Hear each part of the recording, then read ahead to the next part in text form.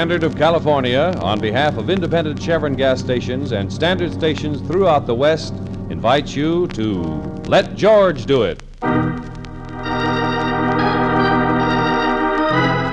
Mr. Korawski, American, a transcribed adventure of George Valentine. Personal notice, danger's my stock and trade. If you're in trouble and need confidential help, call on me, George Valentine. Write full details. Dear Mr. Valentine, 10 years now I work hard to be a good American. Soon I get citizen papers. But maybe I don't get them. Maybe Judge will say what I am doing is wrong. But just the same, I cannot keep quiet, because inside I am already American citizen. You got to help me, because it is my whole life to be American citizen. I live at 82 Barrow Street. I am yours respectfully, Stepan Korawski.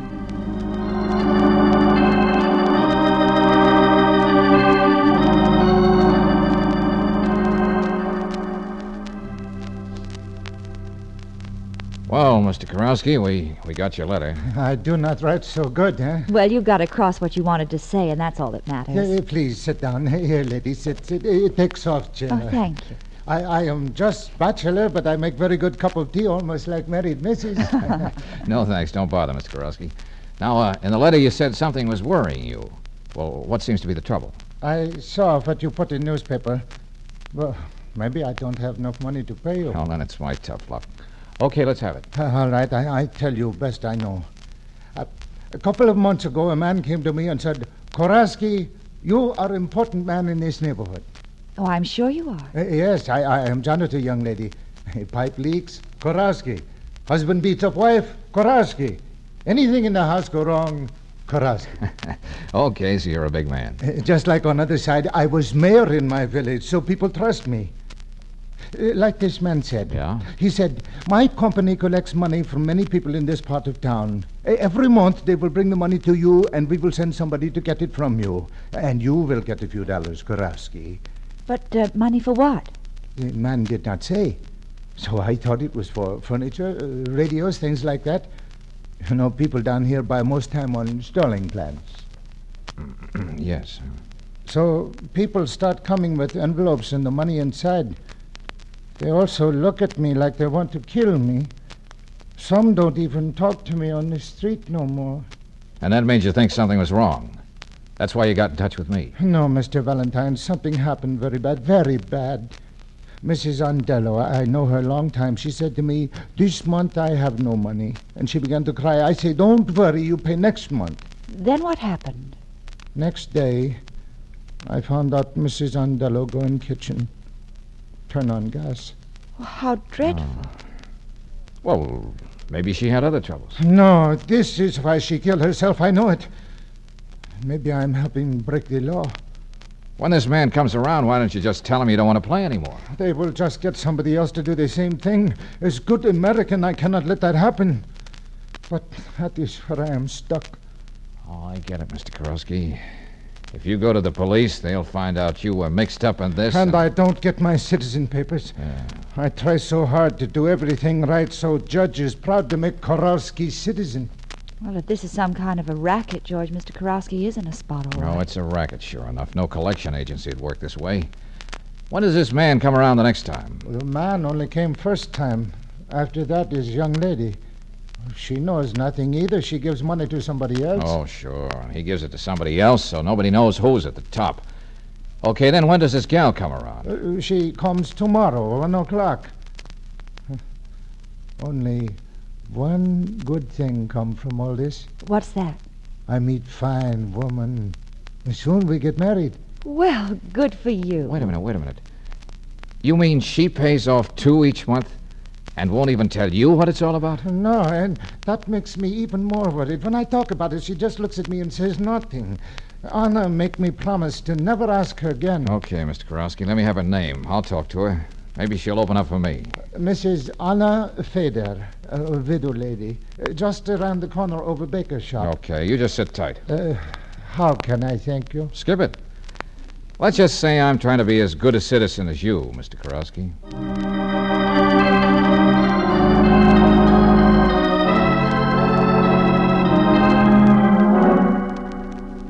I tell you nothing.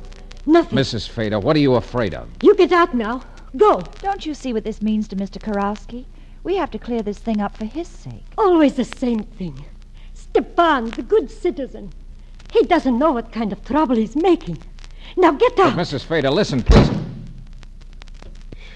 Golly, what did we get into here, George? That woman is scared to death. Yeah, and I wonder how many more there are like her. Well, maybe we'll find out tomorrow when that girl makes a collection at Korawski's.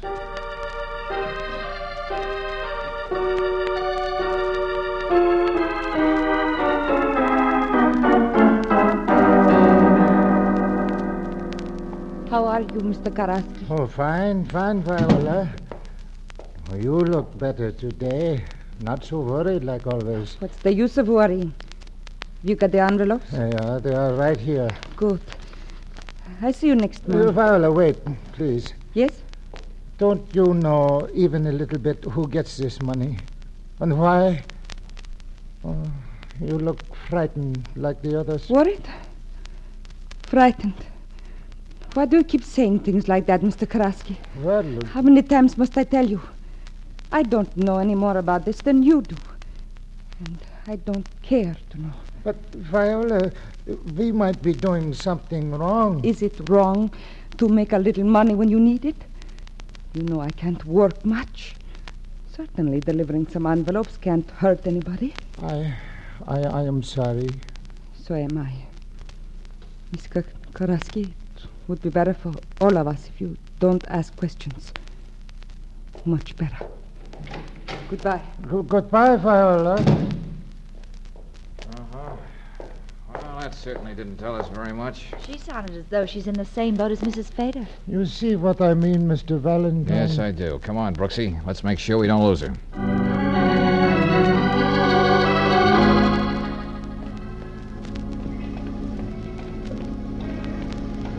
She's headed right for the Von Dome apartments. Pretty swank. Pretty strange, too. Wait a minute, George. She's going into the servants' entrance. Okay, then. So are you. Find out where she's going, Brooksy. But how? Oh, make believe you're a maid, hairdresser, anything. Get going. Just a minute, going up. I'll wait for you any day, sister. I'll even bring my lunch if I have to. Oh, you're cute. Oh, hello. You work for someone in the building, too? Sometimes. This is my first day on a new job, and I'm just a bundle. You're so right. I meant a bundle of nerves. As I was saying, the first day you're always nervous. That's just natural, isn't it? I suppose so. But it wears off the second day, and that's just natural, too, because... What floor, when you get a minute? Because being a personal maid, you get to know your people personal-like, if you know what I mean. Look, beautiful, we're almost to the penthouse where this lady wants to go. Well, imagine that. What could I have been doing passing my floor like that? Gabbing. You're cute.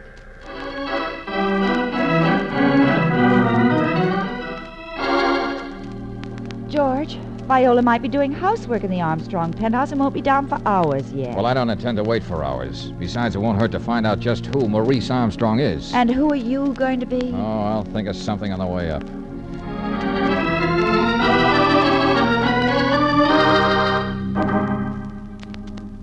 I represent Mrs. Swenson's employment agency. I'd like to speak to Mr. Armstrong about one of our clients. I'm Mr. Armstrong's secretary. Is it important? He's busy at the moment. Yes, indeed, it's important.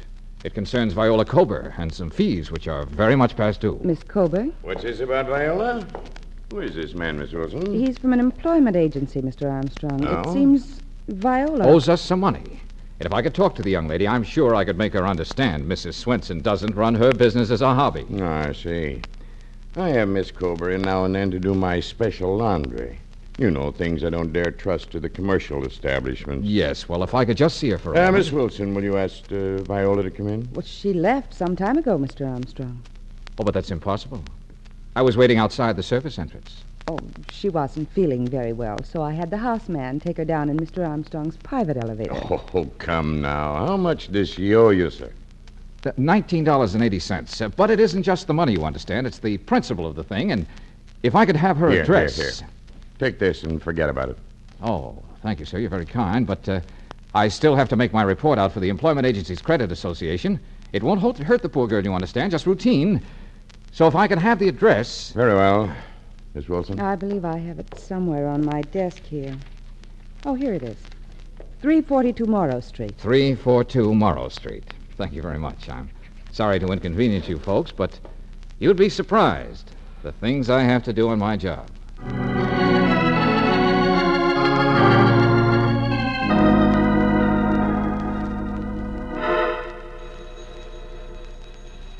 Now, this is strange, Brooksy. You mean Viola's not being home? Yeah. If you were that sick, where would you head for? Home, if I could make Just what I mean, Angel. But it's no use hanging around here. We'll get back here later. it. Where are we bound for? Another blind alley? Oh, you're a pessimist, sweetheart. Blind alley? Oh, we made a lot of progress today. We found out that one Maurice Armstrong is a big tub of lard who buys and sells rare books and has his dainties laundered by hand. Oh, I know how you feel, darling. So we're going to talk to Mr. Korawski some more. I mean, let him do the talking. He might say something which seems unimportant to him, but maybe just what we need to see some light in this case.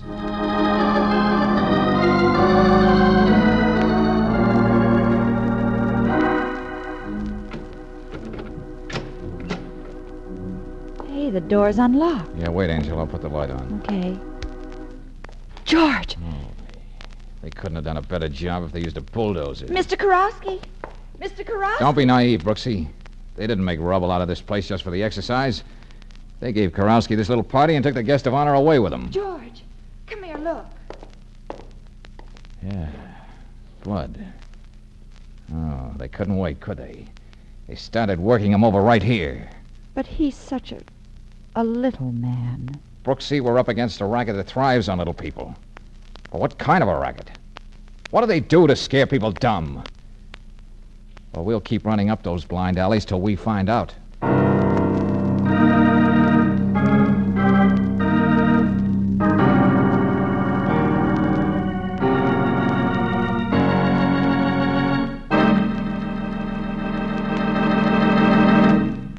We'll return to tonight's adventure of George Valentine in just a moment. Summer weather means sunburn weather, but luckily there are lots of ways you can keep from getting too sunburned.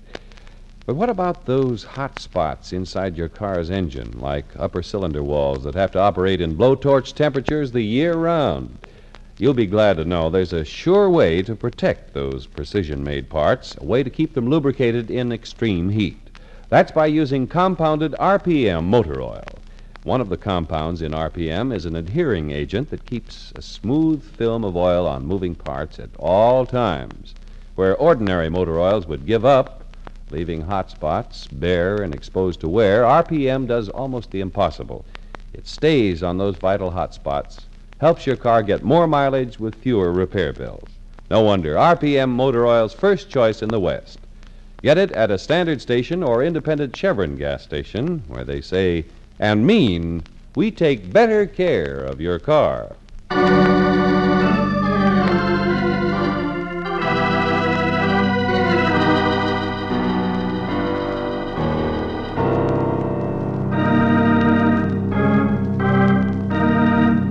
And now back to tonight's adventure of George Valentine.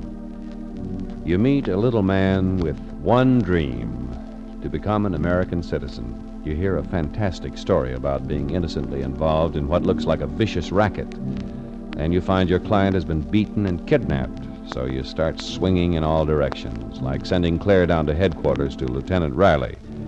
And you end up talking to that strange girl, Viola Kober. You took a long time to get home after you left Mr. Armstrong's. It was my day to work for him. But why should I tell you anything? Well, it's better to tell it to me than to the police. Oh, Okay, you know the information I want. there's nothing to tell. Once a month I get that money from Mr. Korawski and I hand it to a man who's always waiting at the entrance to Hanover Park. Now we're getting somewhere. What man? It's a different man every time. Oh, sure, that's pretty slick. They know what you look like, but you don't know them. I'm not doing anything wrong and I need whatever money I can make. You see, I'm not well and I can't keep a steady job. I take it you met this Mr. X on the way home from the Vendome. Yes. Viola, I think you're holding out on me. I won't tell you anymore. I won't tell anybody. I have reasons. What's that supposed to mean? Whatever you want it to. They're not going to do to me what they did to Mr. Korawski. Now, please leave me alone, please.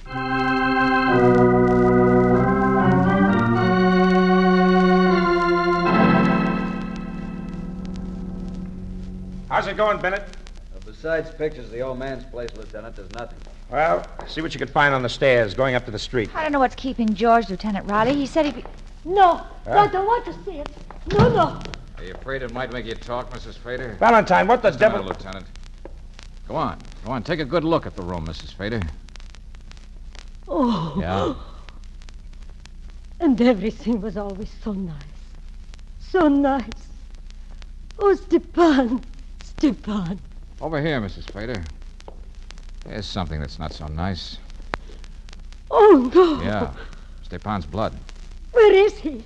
What are they doing to him? If you want to find out and if you love him, you'll loosen up. Who are you paying that money to every month, Mrs. Fader? All right, I'll tell everything. Forgive the dramatic entrance, Lieutenant. Go on, Mrs. Fader. Here, you'd better sit down here. Heaven on earth. That's the American expression, isn't it? Yeah? To a foreigner like me, it's more than that. It's a real heaven on earth, this country. You can't blame me if I would do anything to stay here. What are you trying to say, Mrs. Fader? I am not a citizen. Well, neither is Mr. Korawski yet. But I can never be one. I paid to get across the border. I have no right to be here. That's pretty serious, Mrs. Fader. I know. And they know it. That's why they make me and the others pay. All my life I would have to pay or they would tell on me. Well, there's our racket, Lieutenant. It's hard to believe. This is getting to be bigger than us, Valentine. It calls for a trip to the Federal Building. Yeah. Please, you must find Stepan. It don't matter about me now. We'll do everything we can, madam. Well, you can carry the ball from here, Lieutenant. I've still got a client named Stepan Korawski.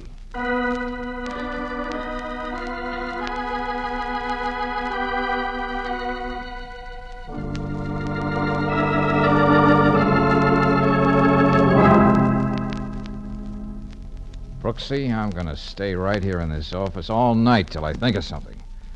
So go on home, get some rest. I can't hear a word you're saying. Thanks, Angel. Oh, darling, you mustn't blame yourself. Oh, I know, but I keep thinking of that little guy. Pipe gets a leak, Korawski. Anything goes wrong, Korawski. Oh, Brooksy, why don't I draw anything with blanks? Well, good evening. I see you've changed your mind. Yes, Mr. Valentine. Miss Kober, this is Miss Brooks, my assistant. Hello. It doesn't make any difference now. I read the papers. Why those people were paying all that money. But I could not say anything because I was just like all the others. Okay, now we both know. So what? The immigration people will get to me soon now. So I may as well tell you everything. Perhaps you can still find Mr. Korawski before they... What's everything supposed to mean? I know who is the man at the top. George. Yeah, go on. I lied about meeting those different men in the park. I always brought the money directly to Maurice Armstrong. Why, that fat... It's bigger than you think, Mr. Valentine. He takes all he can get to smuggle people into the country, then blackmails them for the rest of their lives. It's anybody's guess in how many other big cities he does the same thing. Uh-huh. Shall I call Lieutenant Riley, George? No, Brooksy, we'll pick him up on the way to the Von Dome. It's his party, but I want the pleasure of making Armstrong tell me what he's done with Korawski. Mr. Valentine, I'm afraid of what they do to me. You'll be okay, Viola. We'll drop you off at your place first. Lock yourself in and stay put till you hear from me. Now, come on, let's get down to headquarters.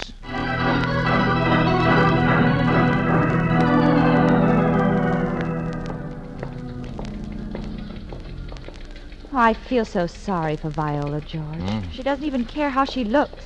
Her beautiful blonde hair is beginning to look like a wig. Isn't there anything that can be done for her? Besides sending her to a beauty parlor, I don't know, Brooksy. It's not our job. Hey, this is George Valentine. Let me speak to Lieutenant Riley. Out? Where? Say that again. Found dead, huh? All right, thanks. What is it, George? Oh, another blind alley, Brooksy. Only this time there's a body at the end of it.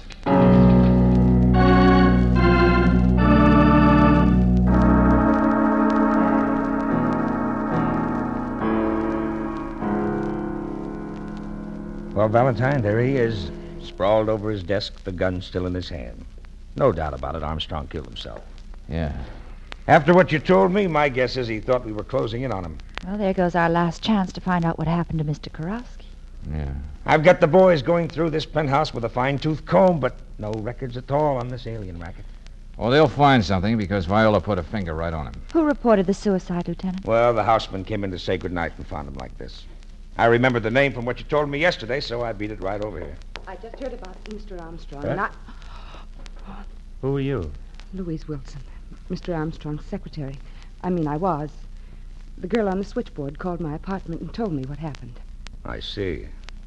Miss Wilson, just what were your duties as Mr. Armstrong's secretary? Did you notice anything strange about his activities? No. He was a very well-known rare book dealer. I kept records of his transactions, cataloged the volumes, went to dealers with him, but I did notice he was very nervous and irritable the last few days. Hmm? How do you mean? Well, I don't know. He acted as though he were afraid of something. Was there anything, Miss Wilson, to make you suspect that he might have been interested in something else besides old books? Well, to tell you the truth, Mr. Valentine, I've sometimes wondered about some of the people who came to see him, Yeah? They were practically all foreign-born, but of course so many book dealers are. Yeah. Okay. Now we'd better get hold of that girl, Viola, so she can identify Armstrong before we take him down to the morgue. I'll pick her up, Lieutenant. Oh, I just thought of something else. Hmm? Well, let's have it, Miss Wilson. About a week ago, Mr. Armstrong gave me a package to keep in my place. He told me if anything ever happened to him, to mail it to a certain address he gave me. Well, for the love of heaven, why didn't you think of that before? I could have it here in half an hour. All right, get going. Yes, Lieutenant. Well, what's the matter, George? Why don't we get going for Viola? Oh, there's no hurry, Brooksy. What? What do you mean there's no hurry? We want to get through here tonight. You know, that's been the trouble with me up to now, Lieutenant. I've been trying to cover too much ground too fast. But I'm beginning to get a nice, clear picture of this deal. If you don't stop talking in riddles, See you in a I'll... little while, Lieutenant.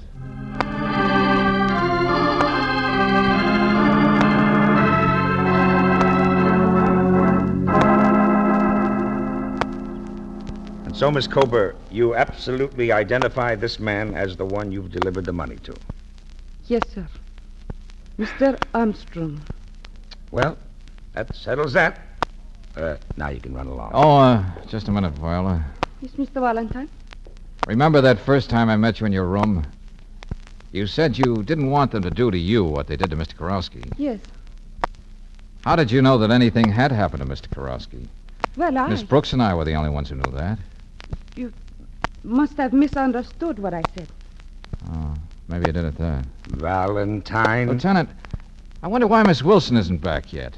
She's been gone more than an hour. Would you have any ideas on that, Viola? Of course not. Why should I? Oh, isn't it a safe bet to say that Miss Wilson could never get back here until you've gone? George, you're trying the lieutenant's patience and mine, too. There's Yeah. another question you might be able to help me with, Viola. I don't understand. Miss Wilson only knew me as the man from Mrs. Swenson's employment agency.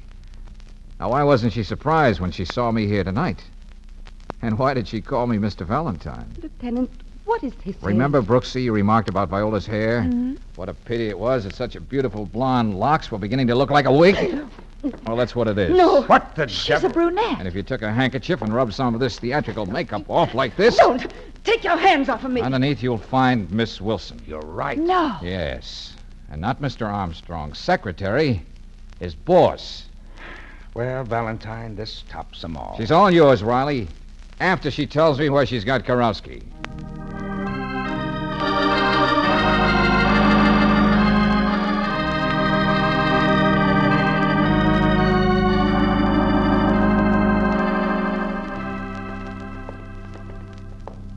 Oh, nurse, may we see Mr. Korawski now? In a few minutes. If you'll just sit here, I'll call you. Okay, thanks. Oh, it's still hard to believe, George. What's that, Angel? Well, the whole elaborate plan, Viola or Miss Wilson killing Armstrong, and making it look like suicide. Well, think of what she had at stake. A nationwide racket, smuggling in aliens, then bleeding them for the rest of their lives. And the silence of the victims almost guaranteed, until Korawski's conscience began to bother him. Well, she fooled me completely. Then she got rid of Armstrong, who was just a figurehead. Everybody'd think the trail ended there, and with all the records nice and safe, she could go right on. Under any other name. You can go in and see Mr. Korawski now. Oh, good. Let's go, Brooksy. Yeah. How do you feel, Mr. Korawski? Outside, not so good, Miss Brooks, but inside, beautiful. Thank you, Mr. Valentine. Thank me. Coming from a guy who took the beating you did, that's a laugh. We spoke to Lieutenant Riley, and you don't have a thing to worry about, Mr. Korawski. You've practically got your citizenship papers now. I am very happy. Oh, yes, there's another thing. Yes? You know, there are a lot of things a new American citizen can do. For instance, if it's all right with a judge, the moment he gets his papers, he can be married. And if the lady isn't a citizen, she becomes one, too. That is, after she spends a little time, say, in Canada or Mexico. You mean Anna and me? Let me be the first to congratulate you, Mr. Korawski. Oh, my. This is a wonderful country.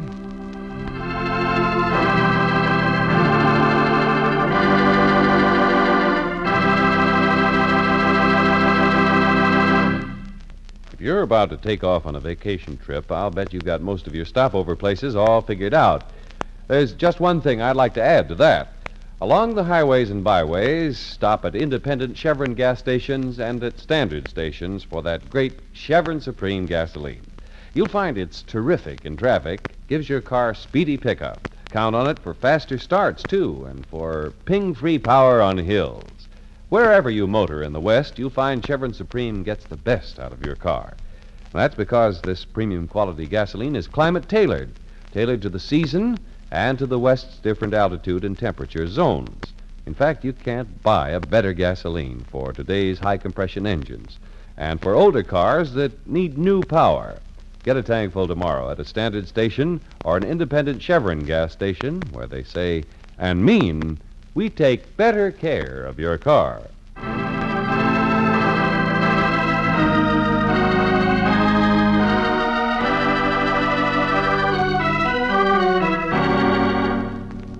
Next week, when George Valentine goes out to meet a client, only to find that said gentleman has been drowned in a boating accident, we'll hear Lieutenant Riley saying... But, Valentine, there were two boats. Now, how in the name of heaven did the killer know which boat Wadsworth would pick? Well, Riley, this is quite a case you have on your hands. Oh, no, you don't. Well, why should we stick around, Lieutenant? We don't have a client anymore. Oh, yes, you do. For once, if I have to, I'm hiring you, Valentine. This time, you've got me.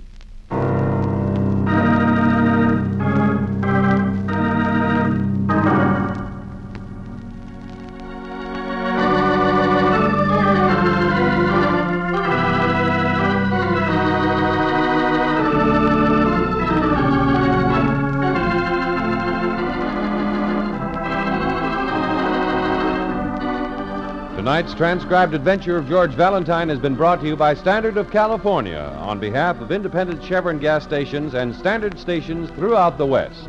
Robert Bailey is starred as George, with Francis Robinson as Brooksy. Wally Mayer appears as Lieutenant Riley. Let George Do It was written by David Victor and Herbert Little, Jr. and directed by Don Clark. Also heard in the cast were Virginia Gregg as Viola, Robert Griffin as Korawski, Olga Violin as Mrs. Fader, Ken Christie as Armstrong, and Harry Bartell as the elevator boy. The music is composed and presented by Eddie Dunstetter, your announcer, John Heaston.